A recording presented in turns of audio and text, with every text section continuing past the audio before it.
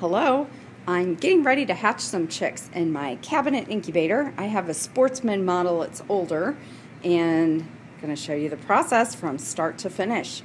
Today I have run it for a couple days to make sure that the temperature is a steady 99.5, and I'm getting ready to set my eggs.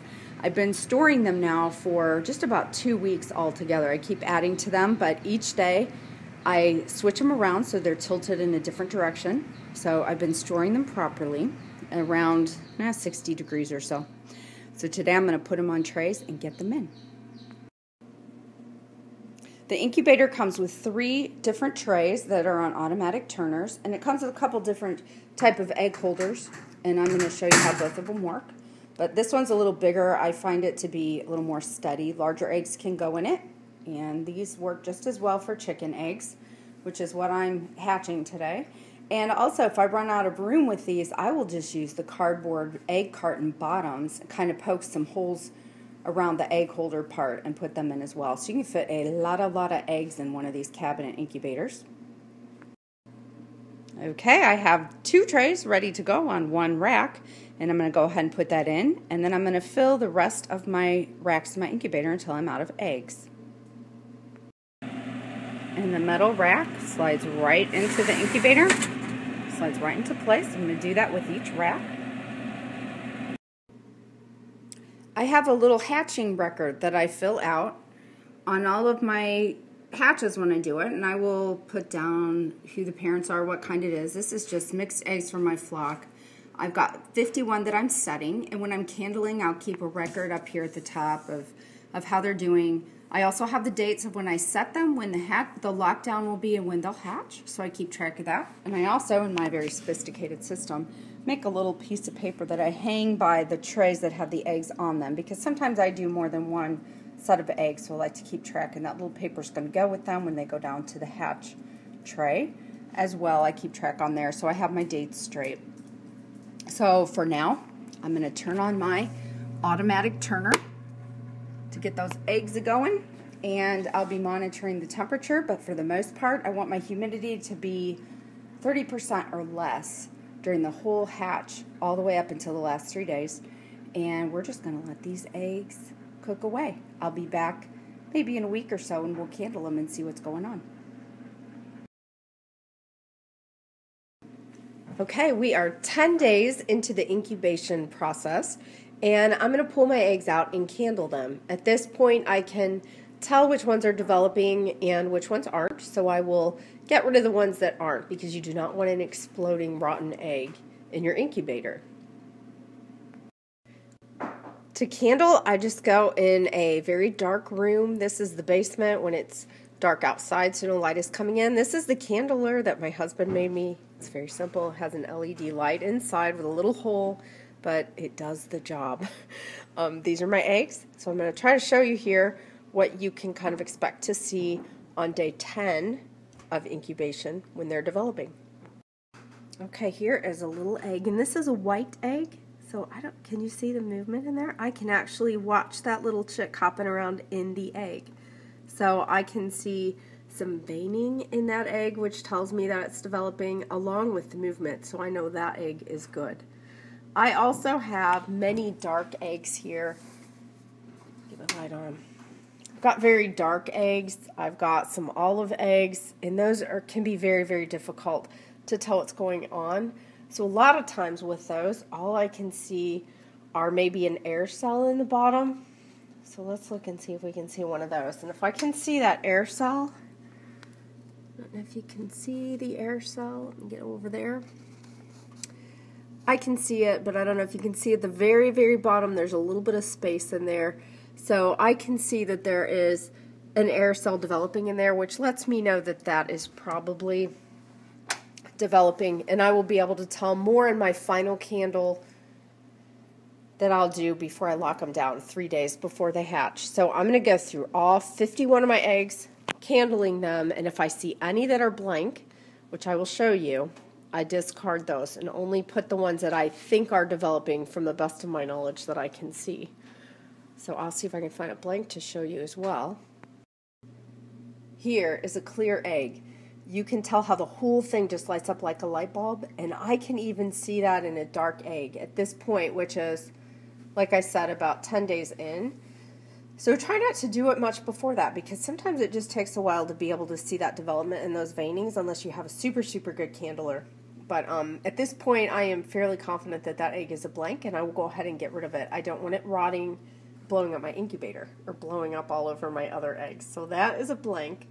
And again, you can see that even on the darkest eggs will kind of glow up like that because there's no development going on in that egg.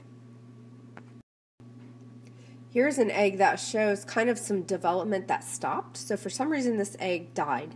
You can see there's almost like a blood ring around it. Sometimes the ring is very distinct. This one just has some discoloration. You can see kind of bloody marks in there, but there's nothing developing in there now. I don't know what happened, but that's another one that I can go ahead and get out of my incubator at this point. Okay, so the next time I'll be back is going to be when I put them into what is called lockdown, which is day 18. And I'm going to do one final candle, and I will move them all into the hatching section, and we'll up my humidity. But at this point, all I'm going to do on day 10 is turn my turner back on, monitor that it's turning, keep my temperature at 99 degrees, and keep my humidity somewhere around 20%, 20, 25, somewhere around there. And just let those eggs keep on cooking.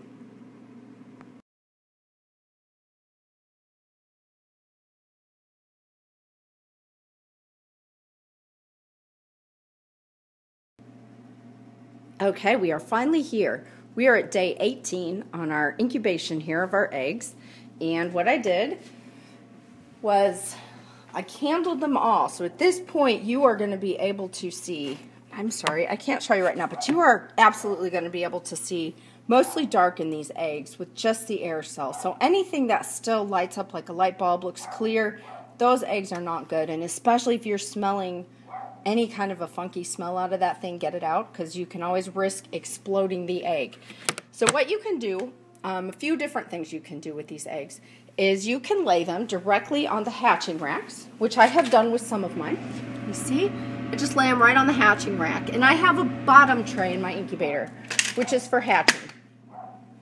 But these top rows turn, and since I only have one batch in here, I'm also using my top racks to hatch as well. So you can lay them just flat on there, on the bottom rack there, and this way I can see them through the window as they're going. I also have these little hatching boxes I made. You'll notice they're just plastic tubs with air holes drilled in them, so you can get good ventilation.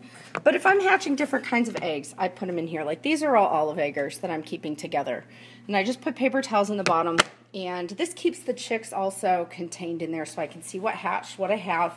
I can also use this on my top rack so they don't fall off to their death off to the sides. So I got that all set, and I'm going to put those in there. Now the big thing is your humidity when you get to the last 3 days. You don't want these eggs to turn at all, so you get them flat on your mat, and you want to raise the humidity. And if you've been keeping it around 30% the whole time, now is the time you want to get it up to about 60 or 70. So you don't want water dripping off the door, but you want it to be very humid in there. So it's time to close maybe one of your ventilation holes. It's time to bring up that moisture. So what I will do is fill up my whole pan here. But you can use wicking things. You can add sponges in your incubator depending on what you have. You may have a styrofoam. I just use these funky sponges here. Get them wet, and I'll stand them upright.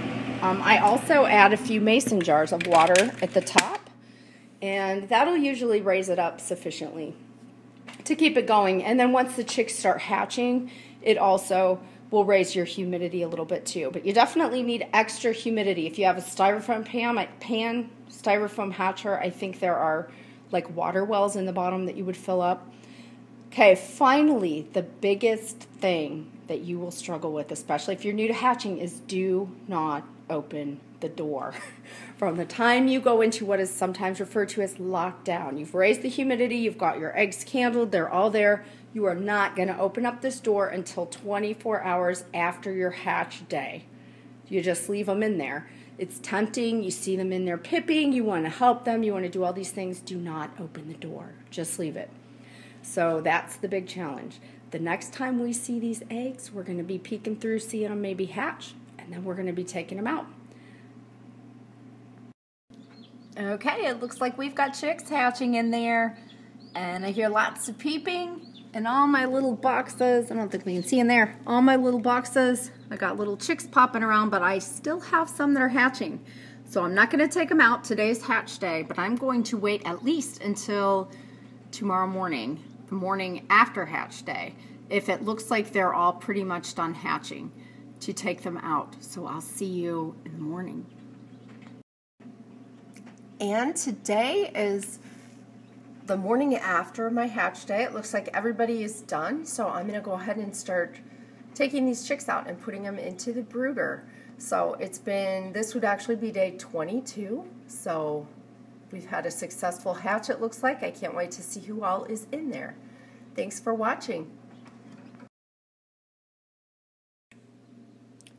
At the end of my hatches, I like to take any of the eggs that didn't hatch, and I will go ahead and recandle them.